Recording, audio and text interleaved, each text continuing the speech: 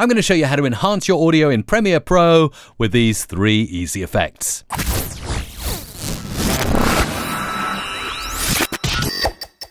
So if you've worked with audio before in Premiere, you might be tearing your hair out, making it sound better, whether it's a video, a vlog, a podcast with the video element to it.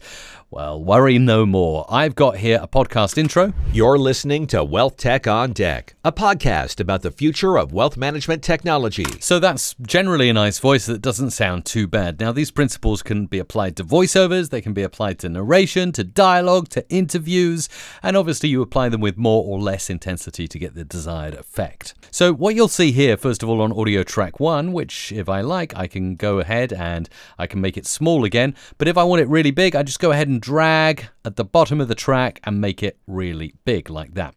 Now, to work really well with this audio, I'm going to need to go to the workspaces up here and select the audio workspace. And when I've done that, I've got a mixer, audio track mixer, that if you're not clicked into it, make sure you click into it.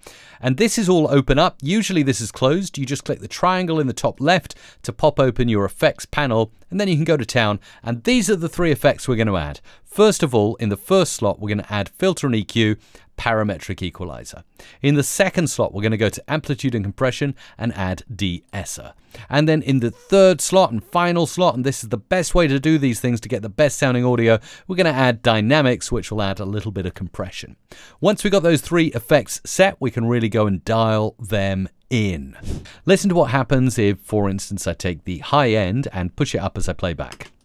You're listening to Wealth Tech on Deck, a podcast about the future. Hear how the voice gets clearer and crispier, so we can use this to really get the sound we want. We can dial it in by changing the shape as well of this to make it a little more curvy. So let's click that, and there we go. Now we've got a nice high curve. Future of wealth management technology. And we've already got a very crispy voice. Now we can also do the same on the low end, adding HP for high pass filter, and we can roll off some of the bass.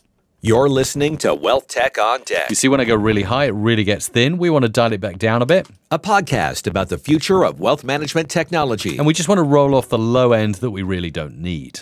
Then we can go ahead and notch up. You're listening to Wealth Tech on Deck, a podcast. And if we actually make that third notch smaller by increasing the Q width, we can dial through frequencies and dial out stuff that we don't want. That's a basic way to use parametric EQ to really get your voice on point. Now, if you've got some sibilance in there, we can also get rid of that with the DeEsser. Deck, a podcast about the future of... Now, what you'll see is the gain reduction will start lighting up if it detects an S sound that is distorted and harsh to the ear. Let's listen.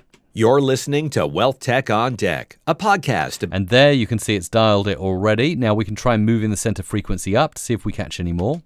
You're listening to Wealth Tech on Deck, a podcast about the future of wealth management technology. And yeah, around the 5,000 hertz mark, maybe 4,900, we're getting most sibilance. And then we just want to increase the threshold so we're only getting the red lights on the S sounds. Let's try that. You're listening to Wealth Tech on Deck, a podcast about the future of wealth management technology. Okay, that seems pretty perfect. You're listening to Wealth Tech. So we're getting those red lights come on for the S and the T and the Ch and all those sibilant sounds. Just a little de-essing helps to smooth out your voice and make it not sound so harsh, particularly to those listening in headphones. And finally, dynamics will even out the levels of your audio. This can be great if you record 2 interviews at different levels and they sound all over the place, or the audio just doesn't sound quite right. We can go into dynamics and switch on a compressor here, which will help us with that. Leave the threshold, attack, release, and make up just as is at the moment. The only dial you really want to worry about is the ratio, and the more you push that up, the more the compressor will work and push down the loud parts, like loud bits here, here, and here will all be compressed. So let's start off with a ratio of around 2 and listen to the difference. You're listening to Wealth Tech on Deck, a podcast about the future of wealth management technology. And that's already leveled that voice out, and I can also turn it up a bit because we've lost a couple of dB there. You're listening to Wealth Tech on Deck. And a little bit more. A podcast about the future of wealth management technology. Okay, and now we have a basic vocal improvement chain inside Adobe Premiere Pro with 3 easy effects. Let me go through and show you exactly what it would sound like if I switch all of those effects off. So we'll go into this effect, switch it off. We'll switch the DeEsser off as well by double-clicking on it and switching that off using the power icon, and the dynamics effect as well. Power icon, let's listen. You're listening to Wealth Tech on Deck. So very flat, and then we'll re-enable those effects and listen to the difference we've made in just a few minutes adding effects to the Premiere Pro audio track mixer. You're listening to Wealth Tech on Deck. Clear, crisp, and sounding great at a consistent volume level. This kind of trick will work on pretty much any audio you can throw in. Just dial it into the specific audio tracks you're working with, and good luck with it. By the way, if you're really enjoying Adobe Premiere Pro and you want to know more, go and amplify audio in Adobe Premiere Pro 2 by watching the video. It's somewhere on the screen right now, and let me know your Premiere Pro audio questions in the comments down below.